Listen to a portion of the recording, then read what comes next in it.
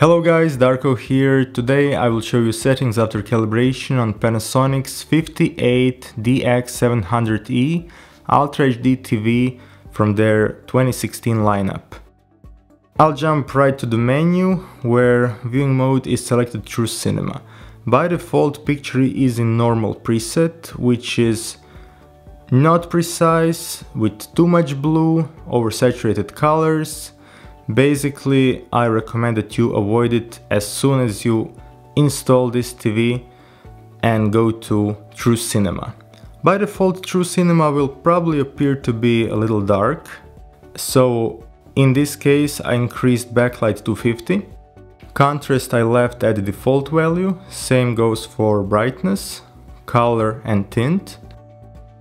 Next is sharpness. This I encourage everyone to adjust depending on their own preferences. This is a UHD TV, so probably you will watch a lot of Full HD content, and this TV offers solid upscaling. In this case, for Blu-ray content, I reduced it to 20. Color temperature warm 2. Vivid color is off, and same is color remaster. This option is disabled. Adaptive backlight control. Now Panasonic is stating that this TV has local dimming, but reality is only global dimming is available. So since I don't like TV to interfere with picture level, I disable this option altogether. Ambient sensor, you can turn on this option if you want TV to adjust luminance depending on the room lighting. Noise reduction and MPEG remaster, I recommend disabling them for Blu-ray content and other high quality sources. Resolution remaster is basically another option to increase sharpness of the picture. Dynamic range remaster is disabled in this configuration.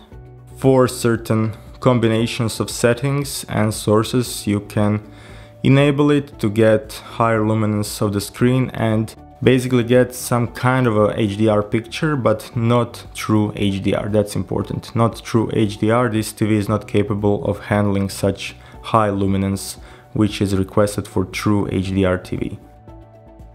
Intelligent frame creation. This TV offers motion interpolation using this control. I already covered motion resolution in another video. Basically, for watching 24p content, I recommend using it at minimum value. And clear motion, which is basically black frame insertion, it will reduce brightness of the screen and slightly, but only slightly, increase motion resolution. I don't like it, basically because it further reduces luminance of the screen and you won't get better motion resolution out of it. So let's move to advanced settings. Here you see a lot of options. Contrast control is off. Color gamut Rec 709. So these settings are for watching standard Blu-ray content.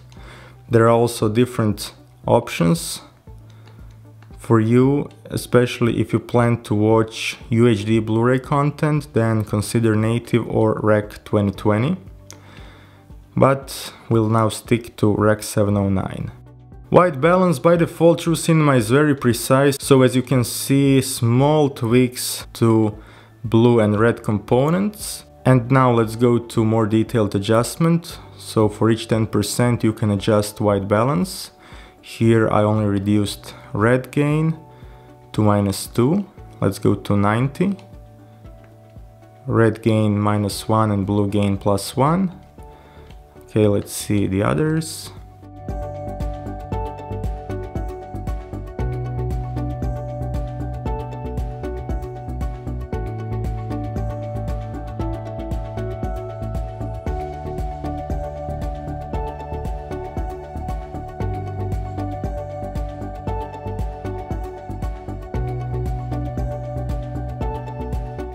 And finally 10%, a little bigger modification.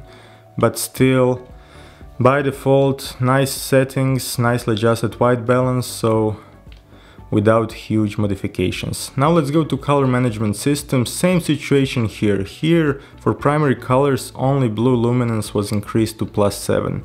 Now let's see secondary colors. Cyan luminance +1, magenta luminance +1, and that's it. Let's move to gamma. So by default, gamma in True Cinema is at 2.4. For darkroom environment it's okay, but I prefer using TV also with moderate amount of light in the room, so gamma 2.2 is more okay for that. And let's see for each level which adjustments I've done.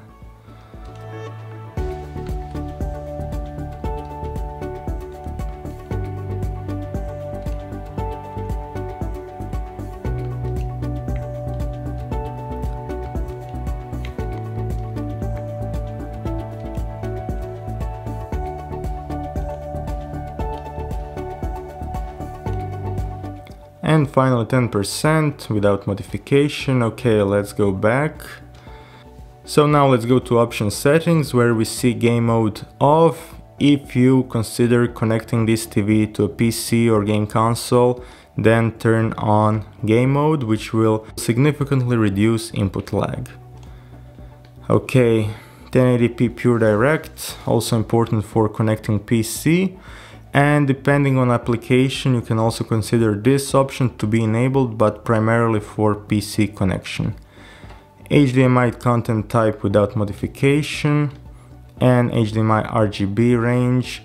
Again, if you plan to connect PC or game console, consider adjusting this to full or normal, depending on type of the source.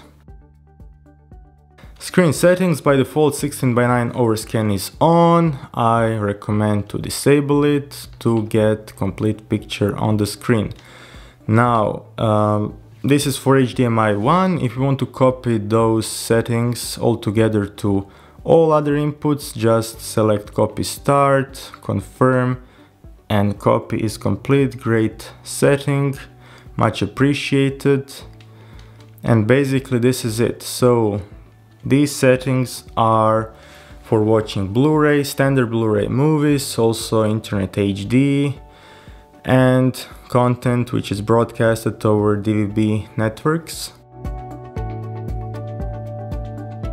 Thank you very much for watching. Complete review will be uploaded in a couple of days. If you have any questions, please drop me a note. I'll be happy to answer all of your questions. One question that will probably pop up is, are these settings applicable for other screen sizes in the DX700E series? The answer is yes. You can try those settings also for different screen sizes.